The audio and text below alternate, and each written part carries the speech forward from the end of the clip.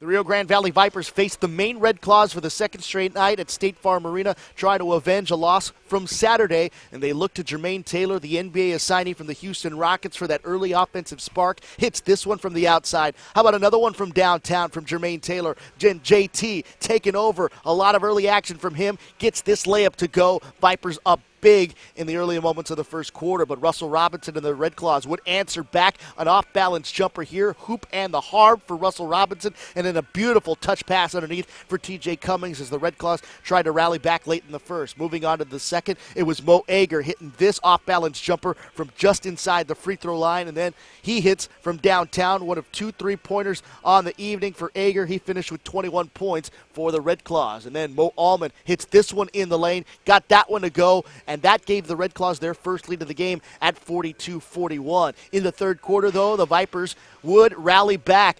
Alley-oop dunk there from Jermaine Taylor, and he got the feed from Will Conroy, who had 14 assists on the evening. Then Craig Winder started to take over in the third quarter for the Vipers. Got that layup to go, +1. Then Winder hitting from downtown at the top of the key here. Craig Winder finishing with 25 points on the evening and capping it off with this beautiful follow-away jumper from the foul line. Then in the fourth quarter, after the Red Claws would rally back with a 15-0 run, Will Conroy would answer back. Hits this one from downtown from the left wing.